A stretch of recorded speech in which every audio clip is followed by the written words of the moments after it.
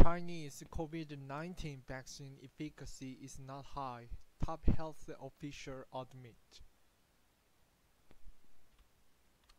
CNN, the efficacy of Chinese COVID-19 vaccine is not high and authorities are weighing options to bolster protection, including mixing different shots, China's top disease control official has said.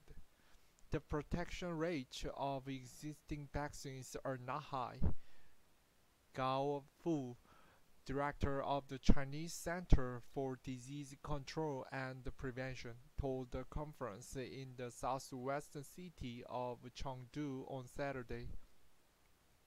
He listed two options to solve the problem. One is to increase the number of doses, or adjust the dosage or interval between shots. The other is to mix vaccines developed from different technologies. Gao's remarks are a rare public admission from the country's top health official that the efficacy of China's coronavirus vaccines are not ideal, and the improvements are needed to boost protection.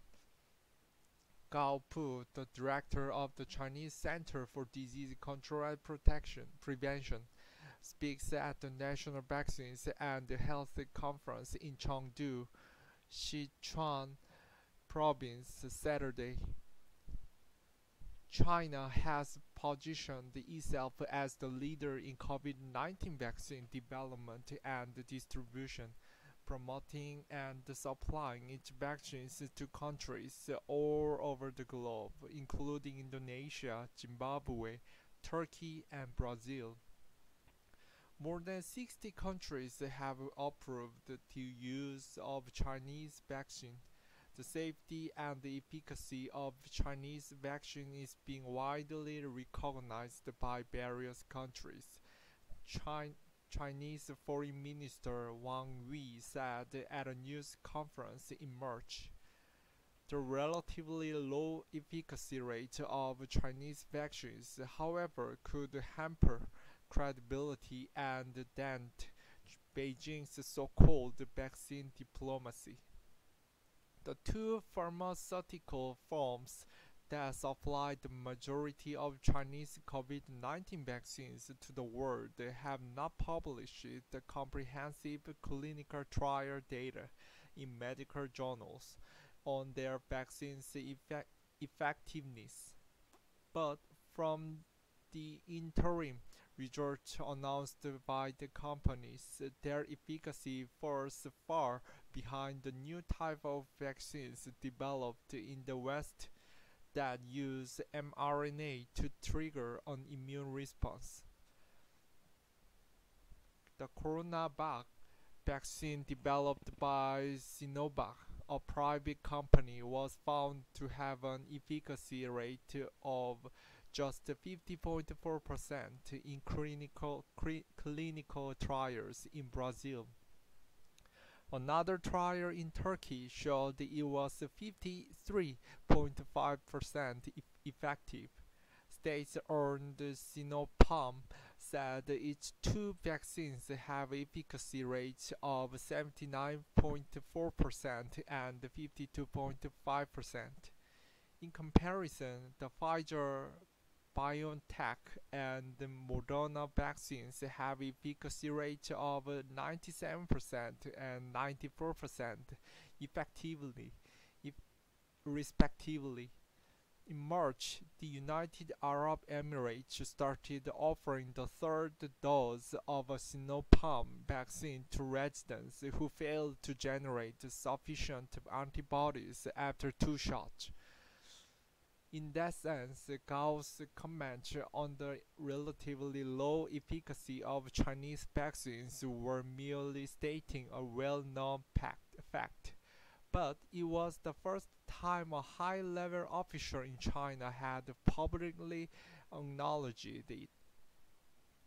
The Chinese CDC chief's remarks also come as China is aggressively ramping up its vaccination drive at home.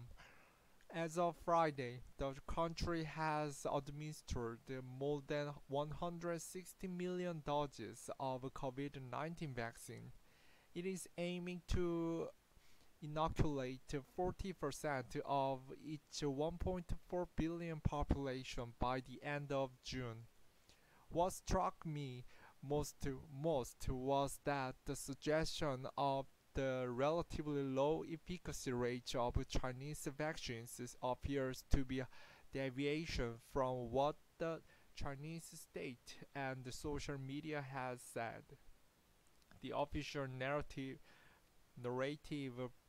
portrays portrays Chinese vaccines as both safe and effective, said Yan Zhonghuang, a senior fellow at the Council on Foreign Relations, who posted Gao's speech on Twitter over the weekend. As Gao's comments gained traction on social media and made international headlines, Chinese censors quickly scrubbed discussions online, and the state media swiftly put out an interview with Gao to walk back his comment. Global Times, a state-run nationalist tabloid, quoted Gao as saying report about his admission were a complete misunderstanding.